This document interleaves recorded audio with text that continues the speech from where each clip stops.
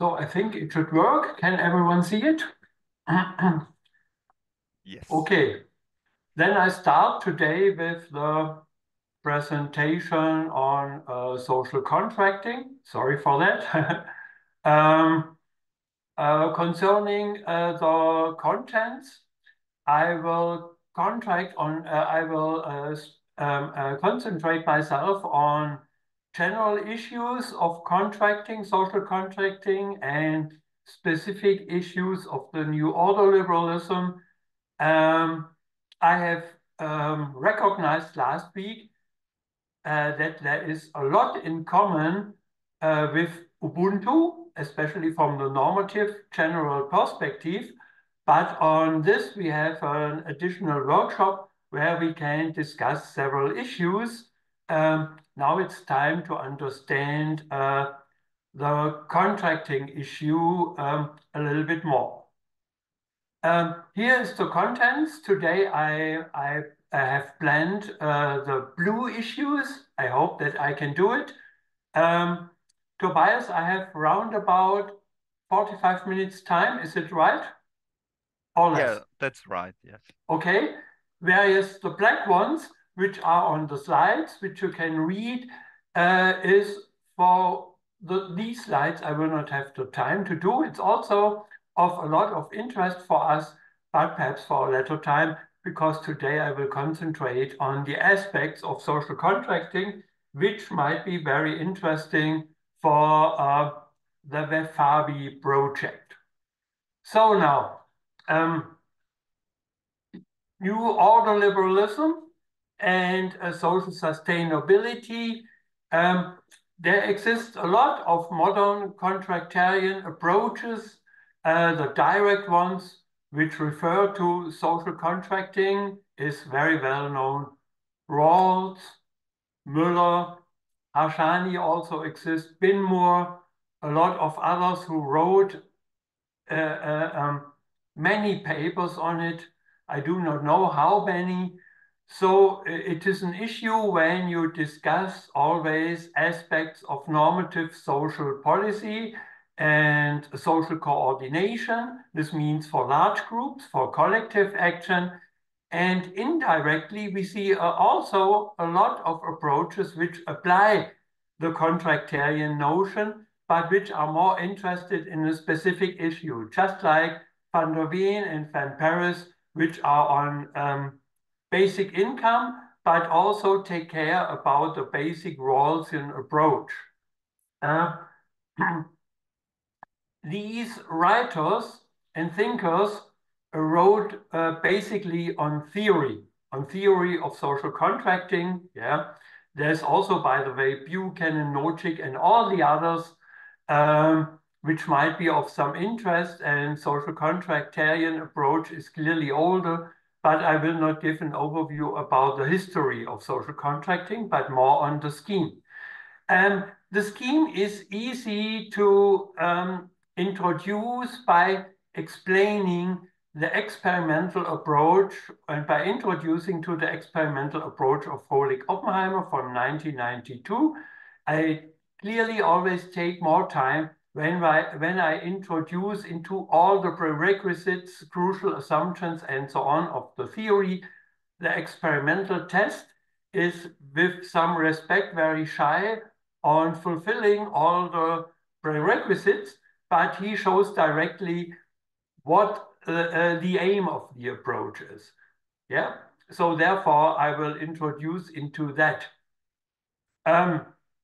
Very often we have also experiments and econometric introductions into the issue of UBI by implicitly applying also a test of the social contract. Colombino has done this, for example, by comparing different social welfare functions. Social welfare functions are different to social contracting because social contracting tries to define endogenously, if you wish to say that, the social welfare function, whereas social welfare function approaches in itself come from heaven by some certain arguments on them, but you do not decide on them.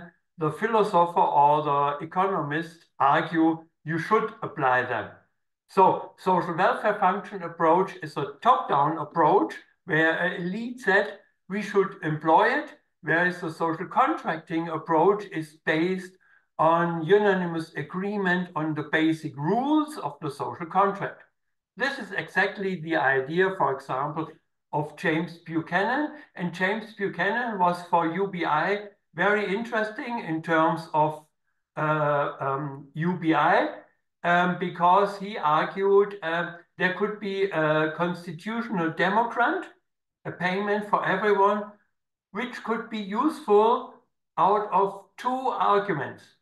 He didn't write it down explicitly, but implicitly. The first is the problem is that many individuals, especially very powerful in day-to-day politics, try to manipulate strategically the political agenda. That's the argument of Leto Meadows, referring to Buchanan, and to avoid this by implementing a constitutional democrat, whereas my approach, Neumärker, is more on the Buchanan idea that if you pay everyone a sufficient amount, then they will not only agree on the constitutional, on the social contracting rules, but they will also comply to them after signing the contract. Yeah. By the way, a nice scheme was developed by Tony Atkinson in his book in 1995 on the contractarian constitutional logic for UBI. This was based on theory. And myself also then combined these approaches in several publications, especially with respect to the ex post stabilization of the social contract, of the governance mode. You will see what that means. And I call all these combinations of different aspects of social contracting on UBI then new ordoliberalism. So the Atkinson approach is very simple. He argues in the contractarian stage, in the constitutional choice, you could decide between a typical a social insurance scheme, yes, for example, a means-tested scheme financed by graduated taxation, by some income tax or some value-added tax or specific tax. And on this could be voted in the contractarian, in the constitutional stage, against the idea of a UBI. This means the UBI may be also financed by taxes, but then it is clear that these are not specified expenditures based on different needs of individuals. Everyone receives the same amount. If he's rich, poor, needy, or young, old, or retired, or so, it doesn't matter. So in the political machinery after the constitutional choice, in the post-contractarian, post-constitutional choice, in the UBI scheme, you can decide on the level of the tax rate. For example, if you assume income tax as income taxation, as Tony Atkinson did it, and he specified it with a flat tax, yeah, with a unique tax rate. Whereas then in the if on the constitutional stage, on the contractarian stage, you decide on a specific workfare, a means-tested, needed-based social insurance system. You decide on the level of tax rates, and also, in addition, in a complicated system, on the different benefits of the social insurance system. Yeah. So therefore, you see the contractarian or constitutional choice is UBI versus the social insurance system. You could also call his idea of UBI more or very nearby a negative income tax, yes. And then you could decide on UBI, which may be financed not by an income tax, but by a value-added tax. Or other taxes versus the NIT, totally integrated UBI system versus the totally disintegrated social insurance graduate taxes system. On the post-constitutional level, from the viewpoint of Atkinson, you decide only on the tax parameter, on the tax rate, for example, on the marginal tax rate system, on the tariff, tax tariff, and on the public expenditures on the social insurance system. You could also, by the way, that was ignored by Atkinson, decide in the constitutional stage, as Buchanan did it, on tax rates or on expenditure systems also. So therefore, you see, the Atkinson system is one, but you can vary it along the ideas of Buchanan and others.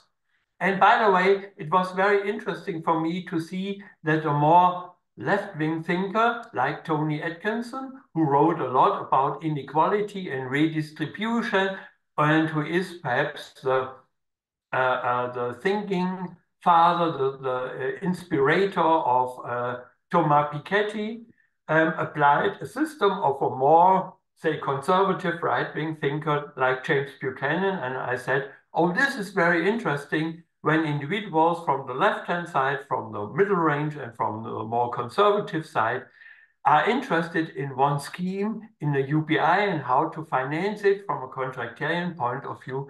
This should be very interesting because this could mean that we can integrate certain ideological ideas and orders into one contractarian scheme.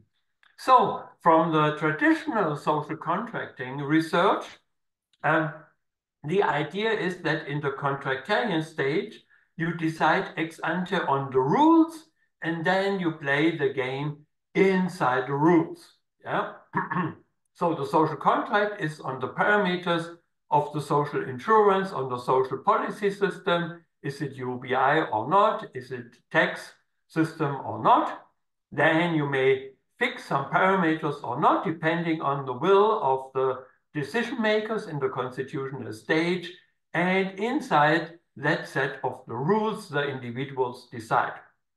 My problem with that was also, you will see it on the next slide, that I do not believe in the fact that if you have decided on the rules, that the individuals will always comply to the rules, that the rules are always effective, this means in action, and that they will be always applied. Yeah. So I had three arguments against it. First, that there might be an ex post justice problem. You will see the ex ante contract solves an ex ante social justice problem. Please decide on the rules on which you believe that they may be just, efficient, sustainable, resilient, and so on and so forth. Yeah. And there might be a different justice criterion which comes from ex post. For example, is a society envy-free or blame-free? And this means that the ex post justice can be in struggle with the ex ante justice, and then the ex ante justice cannot be enforced in the ex post world, because the individuals in the extreme case may, by unanimous agreement, vote against the ex ante just rules. Who should enforce the ex ante just rules? No one will do this inside the rule setting. Yeah? Then the constitution, the social contract will break down. Second, a problem is that especially very political influential groups, yeah, the so-called interest groups, the lobbyists may manipulate the rules. They will not change the rules, but they will manipulate the rules in a way which are for their own sakes and against the interests of others. Therefore, they will strategically manipulate the rules. They will so-called, by Buchanan and others, erode the rules. This means then the rules are not strategy proof. How to solve ex post strategy proofness? That the individuals in the ex ante stage know the rules on which we have made a decision are strategy proof. Individuals cannot manipulate them. Third, can we be sure that the rules on which we have made the decision are then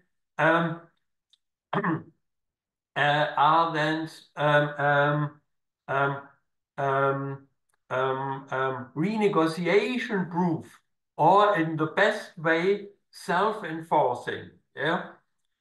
This means that the rules are developed in a way that after setting the rules, everyone has an interest in following the rules. Then it is self-enforcing. This means you can concentrate on a hierarchical, flat policy, yes, because everyone will comply to the rules. So therefore, you do not need an external enforcer or a post-constitutional enforcer.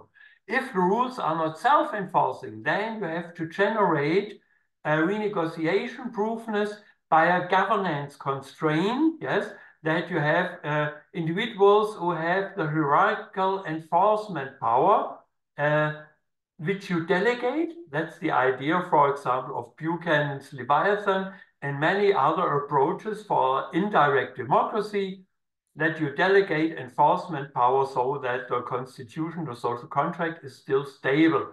And these three issues define what I call social sustainability. The social contract, the rules on which we have done our ex-ante contracting are durable, stable, and if we need a governance constraint when self-enforcing does not work, if we have proved this, that then the state has enough capacity, this means enough power to enforce the rules. This is then social sustainability, which is clearly totally different from ecological sustainability. And my arguments, which I will not develop here further on, are if you want to have ecological sustainability, that's very important for water, energy, food security, then you need a gardening of social sustainability, so that ecological sustainability without social sustainability does not work. So that the overlap of ecological sustainability and social sustainability should be 100% in the best cases.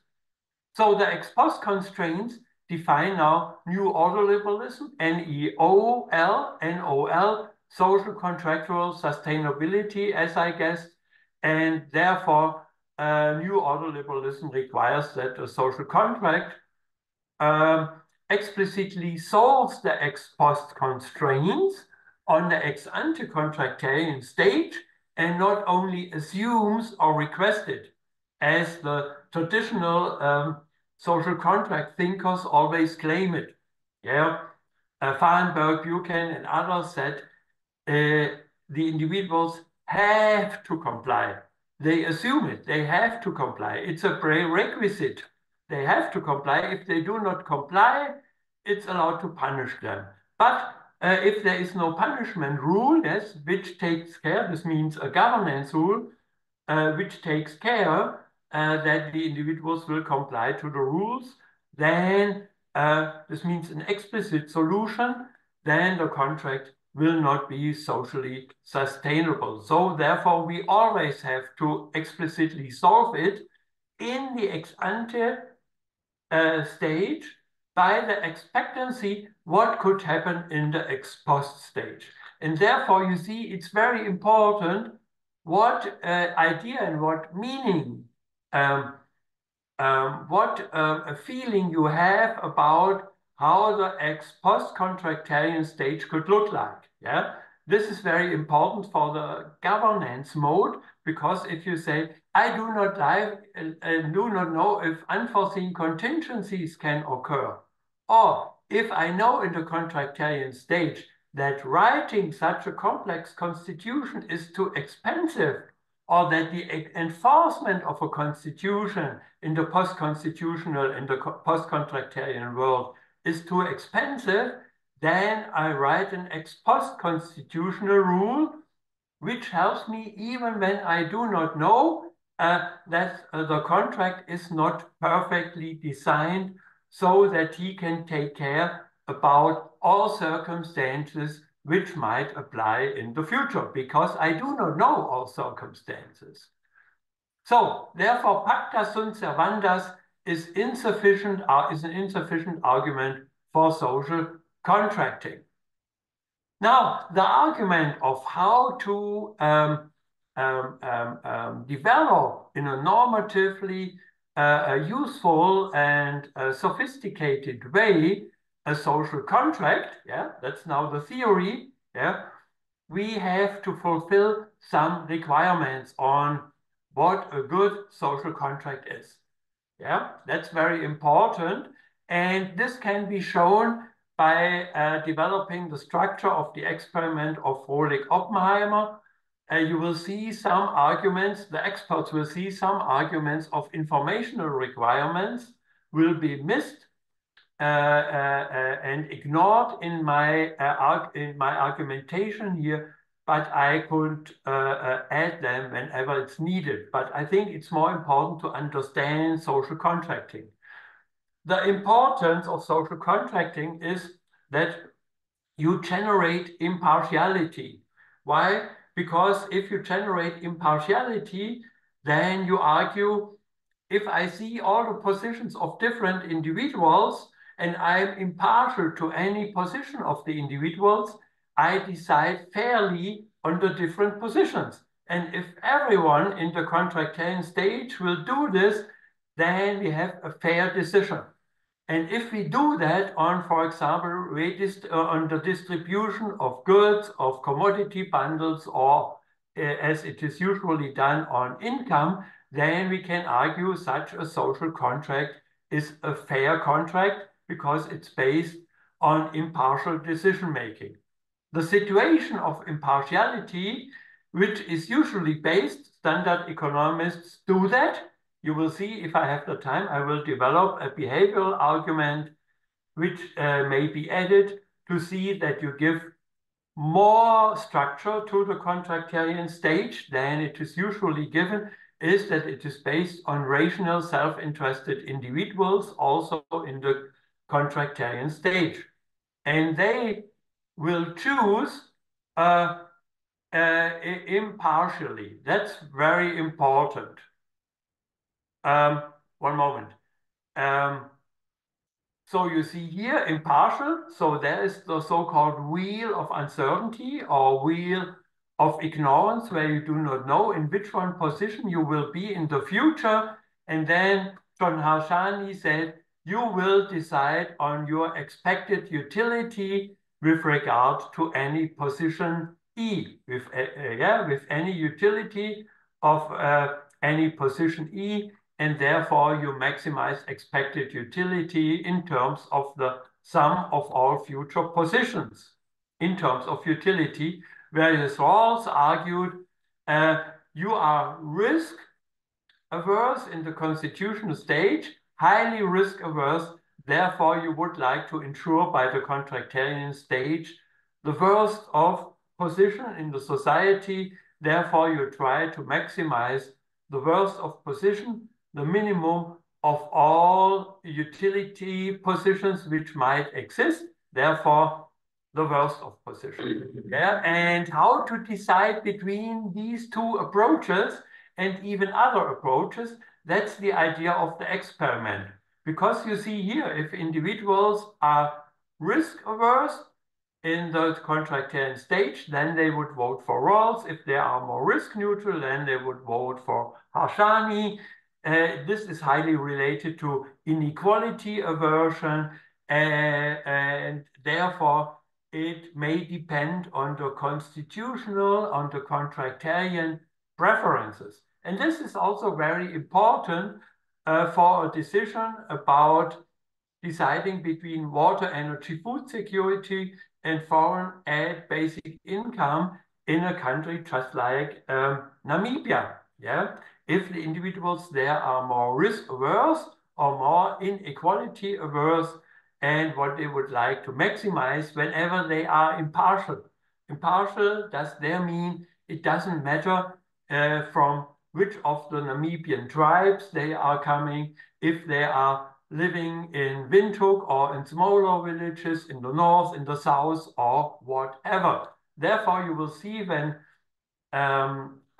Tobias will contribute to the experimental issues from a normative point of view, it makes sense to organize the experiments in communities where there might be differences in these choices, which we would like to recognize if we can find unanimously a scheme for the whole Namibian country, or if we need schemes for being resilient in terms of social sustainability and also ecological sustainability. This means water, energy, food security, yeah, in different communities, perhaps differently from the viewpoint of the development aid. So we have a procedure that I said with imperfect information. Individuals do not know too much about the future. If they can apply subjective probabilities or not is another issue. That's the difference between Harshani and Ross, but we can test it in a very simple scheme. And what is important for the computerized experiments, why I like them, because to find unanimous agreement, it's a contract. In a contract, by definition, you have to find unanimous agreement. Everyone has to sign the contract.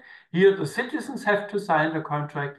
It's a bottom-up contract by the will of the people, which we would like to try to identify by the request of impartiality and unanimous agreement. For that, it's very interesting to see the chat protocol. This means a chatting in which the individuals try to find their unanimous agreement. What arguments survive the test of unanimous agreement? Would they like to have a lot of water and energy and food security, or would they like to get the money to buy water, energy, food then, and security will come out of the markets, or whatever, yeah? That's what we can see when individuals have to argue on different rules, which are preset in the experiment and on which they will decide by the prerequisite of unanimous agreement under impartiality. And the idea of impartiality is very simple, yes?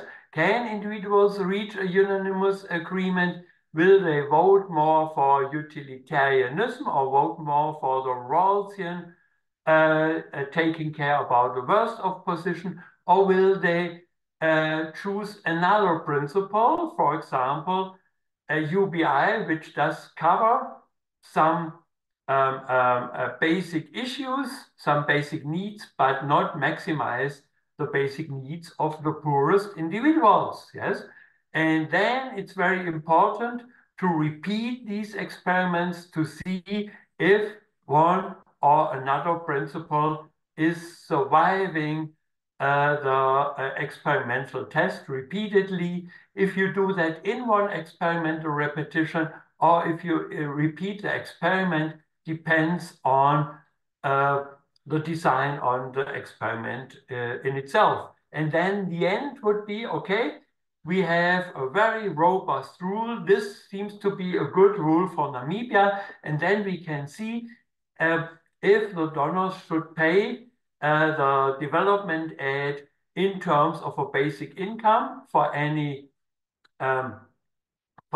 citizen of Namibia, for example, or for different villages differently, or for different regions differently, and how to combine this with water, energy, food security payments, or should they pay direct investment more on water or energy or food? Yeah, by the way, with this experiment, we can also see if the individuals have a hierarchy towards food, energy, or water. Yes, this might be also very interesting. So the unanimity rule and the chat protocols then show us in the experiment what the probants try to stabilize as a rule, which they would find a very clever one for the specific problem with which they are confronted in such a contractarian experiment. So you see here in the experiment, we have a trade-off between high income, for example, yeah, basic income and market income. yeah, or other specific social benefits in the country, and the idea of the best insurance against the worst case, to be the poorest individual in a society. This means this problem deals with risk. We can have also a trade-off between the highest and the lowest income, not the insurance issue, that this then deals with inequality issues. Then we can deal with the trade-off between a marginal basic income. This means in the end, no basic income. Yes, that the worst of individual is very, very poor. This can be the case usually under utilitarianism, where any inequality is allowed as long as it serves the sum of all utilities numbers, of all income. Yeah, or if you would like to maximize the highest payment, here, for example, the highest basic income which is possible. This would then Rawls Philippe van Parijs scheme. Yeah? And the results, once again, should be robust to yield a generally valid theory. You see, by the way, compared to Ubuntu, and that's what we have to work out in our workshop, is there are a lot of parallel lines toward that universalistic requirements of the theory of the experiences on which Ubuntu is developed, and on this pure theory and on the experiments of social contracting. There is a lot I think we can integrate, and then we can test Ubuntu as an approach, a specific social contractarian approach, supported by basic income, not supported by basic income, supported by another social insurance benefit system, yeah, and to see which one of these systems, on these payment systems, will survive, yeah?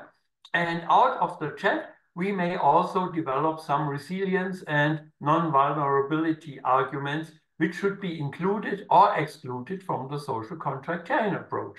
In the experiment, which I will now show very shortly, we have 4 different schemes. The Rawlsian scheme, maximize the worst of.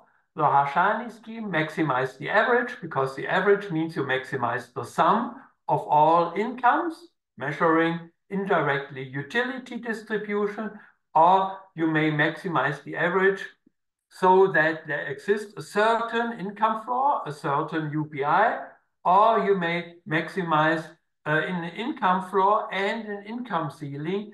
That means you take care in the contractarian stage also about inequality, so that you are inequality averse, whereas the Rawlsian scheme measures more the risk aversion.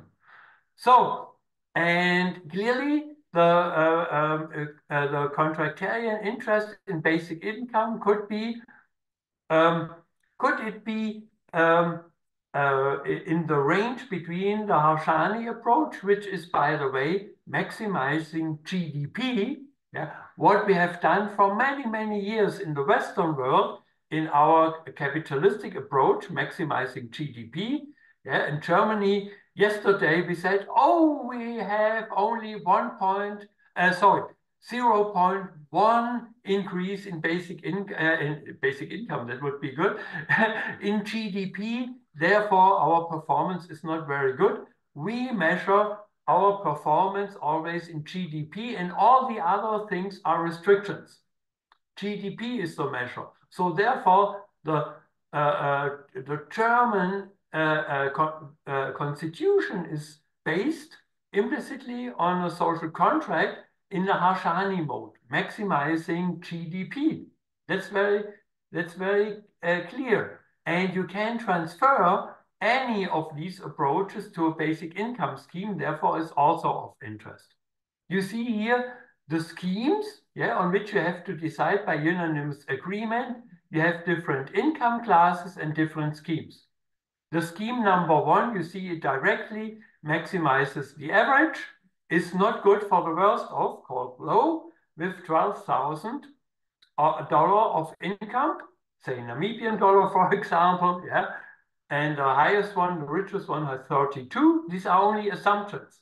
This has nothing to do with reality. In our experiments for Namibia, we want to do real numbers, but these real numbers, especially with respect to the development aid, which, for example, Germany or the whole world is paying to Namibia, and how to distribute the development aid. That's then a little bit different to this scheme here. Yeah, then you see scheme 2. Scheme 2 is of interest because the average is lower than the first one and the third one, but the basic income is higher than the first one scheme. Yeah, and it's lower than the third one scheme. That's very interesting because clearly you see the range is the highest by the highest average.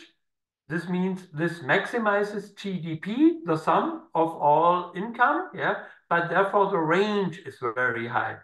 The range in the third scheme is also very high, 17, but the basic income is higher than in the second. This could happen because we have hidden behind the schemes different tax tariffs and therefore different incentives to work. And in the third scheme, the incentive to work is higher for the high income classes, and for medium low, this means losses, for example. Yeah. And therefore, the difference between scheme 2 and scheme 3 shows that with a higher basic income, but a higher range, the individuals are not so much inequality averse than if they would vote unanimously, yeah, under the impartiality on scheme number 2. Then they are comparatively highly inequality averse because they accept a lower basic income because the range is lower than under scheme number 3. Scheme number 4, you see, the average is the lowest one because it costs the society a lot, yeah, to finance the relatively high amount of the worst of individual, here 15,000, and the other ones have a lot of disincentives to work. That's the big issue here. Therefore, the range is low. This means inequality is low. The basic income is the highest one, which is possible, yeah, but the average is the lowest one. So therefore, it means the GDP is relatively low. On which one the society would vote on this? The interesting thing for the experiments in Germany is, and other countries, no one voted on scheme number 1. So therefore, in the experiments, the probants find a unanimous agreement that they do not like maximizing GDP. That is the norm which we usually assume in the Western world. And then we have some constraints, say social benefits and so on and so forth. But first we take care about GDP, because out of GDP we finance the restrictions. And you do see here from a bottom-up experiment, no one would vote on this. So I will argue first that this social contracting is not artificial at all for normative political discussion, because many argue you will never see a social contracting stage in the world. Some American philosophers argue at the beginning in US, yeah, when we had all these horse riders with the meeting in Washington, I guess, from the different states, they were in a position of impartial reasoning on the US Constitution. So therefore it was nearby. But with the experiment, it doesn't matter because you simulate impartial reasoning. And if there is one rule, for example, the rule of fairness called payments in accordance to economic performance, and you see that this rule always is ruled out in the social contract, then you can argue this is not a fairness principle because it will never be decided on in a social contract under impartiality and unanimous agreement. So therefore, this rule which is a basic rule for GDP maximization, is, for example, ruled out constantly. So therefore, you can argue social contract experiments are very important to derive soundful and sound norms for social policy and for fair collective decision-making and for fair outputs, for example, income distribution in a society. Now, because I have only a little bit of time, I will argue that the sequential logic in the chat has also shown by the chat very often in experiments in 2012 up to 2013 that individuals argue with basic income first that they would like to be insured against that they are losers in a market economy. So, you know, the market economy is usually the formal market economy, so to speak. That's very important because in Namibia, we are more in an informal market economy than in a formal market economy. Justice is more important than efficiency.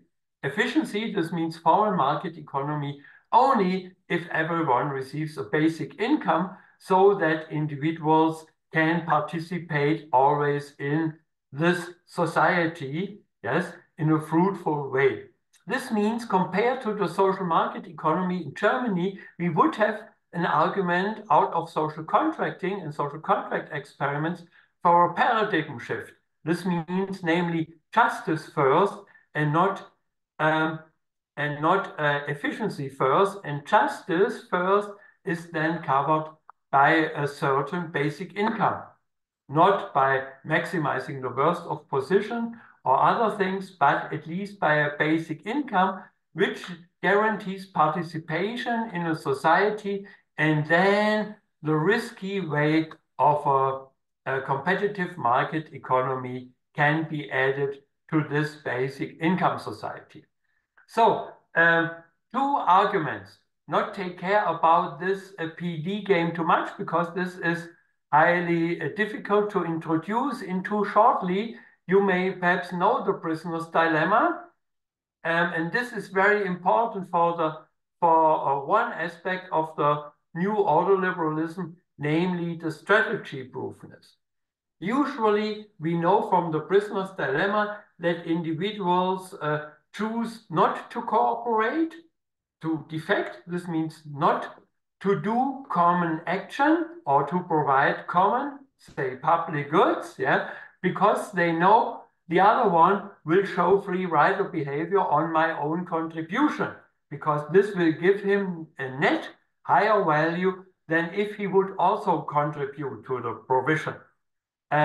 Matthew Rabin has shown in many experiments that this pure rationality assumption of mainstream economists is not so easy to be transplanted to real life because individuals take care in societies what feeling they have to other individuals, for example, to the neighbor. The argument for a prisoner's dilemma game might be, if you are nice and you cooperate, then I am also nice. Yeah, and if you defect, I am meaningful to you, I also will defect. This means if you defect, I will punish you. If you cooperate, I will give you an extra benefit. And it is the same for the other individual also. So that cooperation by this ethical disposition pays more. Yeah, we have this rule, by the way, as a normative standard in many ethics and even religions, yes? If you do not want to do something I should not do to you, then do not do it to me. That means if you're nice to me, I'm nice to you. If you're mean to me, I'm mean to you. Yeah, we know this from many religions that they have this rule integrated, especially from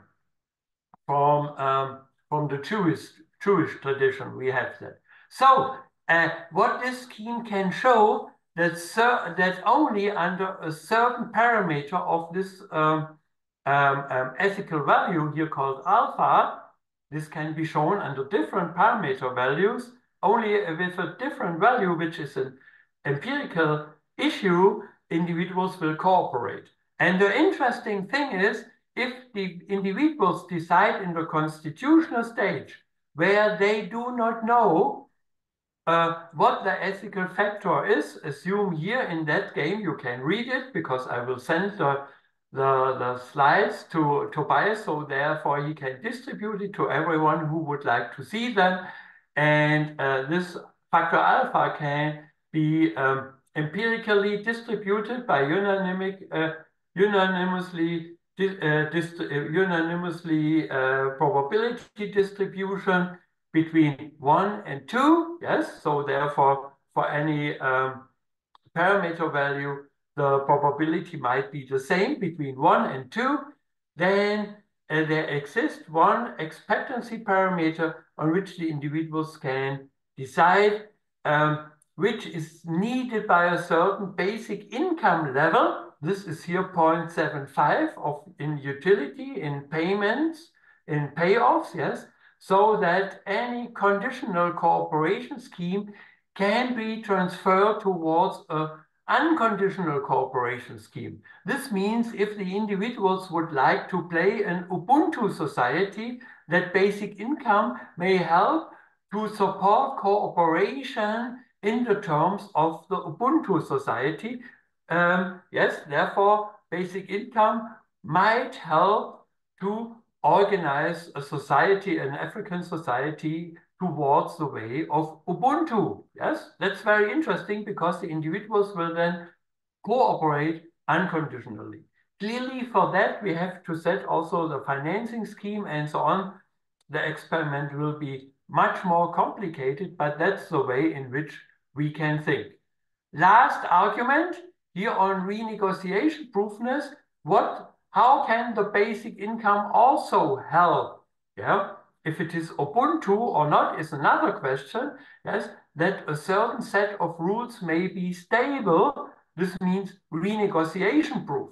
Oh, by the way, I forgot it. Here, if the system is then unconditional cooperative, this means no one has the incentive to strategically manipulate the scheme by defection. That's the argument, that the scheme is then strategy proof. Everyone plays cooperation because the basic income payment exists. Yeah? No one will vote defection out of his strategic disposition because he knows the other one will also strategically decide towards defection. Yeah? Strategic manipulation is excluded. Okay, and here the idea of Buchanan is, if you have an agreement on an ex-ante fair rule, take on an ex-ante set of fair rules, so ex-ante fair social contract, then take care about that no one will depart from this contract in the post-constitutional stage. Departure means, for example, when you breach the contract and others might follow you, then you move back to the pre-contractarian stage, which might be, for example, anarchy. Yeah? And to avoid that individuals erode the constitution back towards anarchy, so that the contract is not renegotiation proof, you pay to everyone the highest anarchic level. Towards everyone, the highest anarchic level, which you can identify in the contractarian stage. Why? Because then you are sure that the worst of individual, yes, which might have the highest anarchical level, which you do not know in the contractarian stage, because you will not know if the individual with the highest anarchic level will be in the post-constitutional stage a rich one, a medium one, or a low one, yes, will still comply to the constitution, because even if he is the worst off, yeah, his level is still higher than the highest level under anarchy, so therefore he will comply to the constitution, making the constitution renegotiation proof. Okay, so therefore you see new ordoliberalism will contribute towards the contractarian arguments. The contractarian arguments might be very interesting to find important schemes for testing the optimal foreign aid for Namibians from a bottom-up point of view. This means that the recipient, this is also important for renegotiation proofness, the recipient can tell the donator, yeah, for example, the German people, what they really need to participate in economy, in politics, in globalization, and so on and so forth. Therefore, the province have to be the citizens of Namibia, and the donators are the ones who can say how much money we could give to you, but not how the money should be distributed and in what the money should be invested. That's what the Namibians have to do. Yeah. And you see here the approach is universalistic, yeah, in a way that it depends only on the schemes you have in mind, which you would like to test in a social contractarian experiment.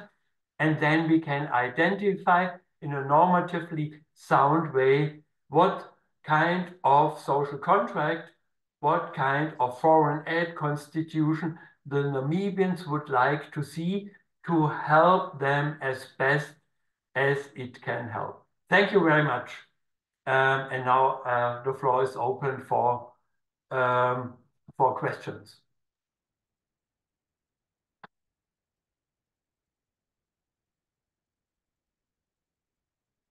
You have to unmute.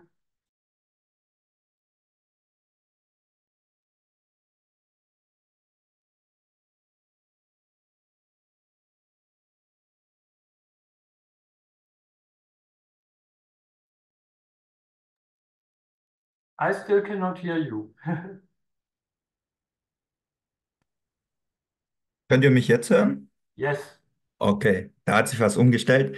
So, sorry for the interruption. So, yeah, the best way to do the question and answer session is maybe